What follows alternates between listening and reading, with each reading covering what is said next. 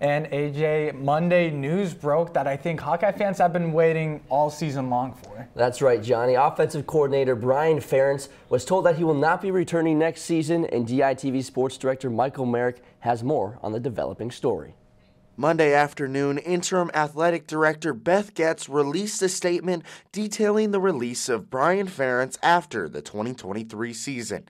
In her statement, she brought up Iowa's struggles on offense and claimed that this was in the best interest of the program and its fans. It's our job to evaluate all the information we have. You make the best decision you can at the time for both the short and long term of a program, of the institution, and then that's what you go with. I mean, obviously we have a biological relationship, and I'm very fond of him, but if this were anybody on our staff that fell into this category, I'd feel bad about it, but I'm guessing they would encourage us to keep moving forward too, and that's it's just what you have to do. With the Hawkeyes ranking last in the majority of offensive categories this season, the release shouldn't come as too much of a surprise, other than the fact that Iowa almost never makes these decisions mid-season. And basically, my philosophy, my practice, I think has been pretty consistent. Typically, we go through the season and then run an evaluation of the program, top to bottom, afterwards. And, yesterday's announcement, certainly a departure from that practice, but that's really what we've tried to do for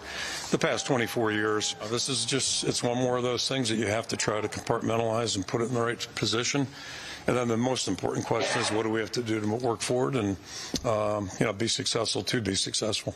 And while we know that Iowa will have a new offensive coordinator in the 2024 season, the departure of Brian Ferentz has many questioning if the Hawkeyes will also be on the hunt for a new head coach.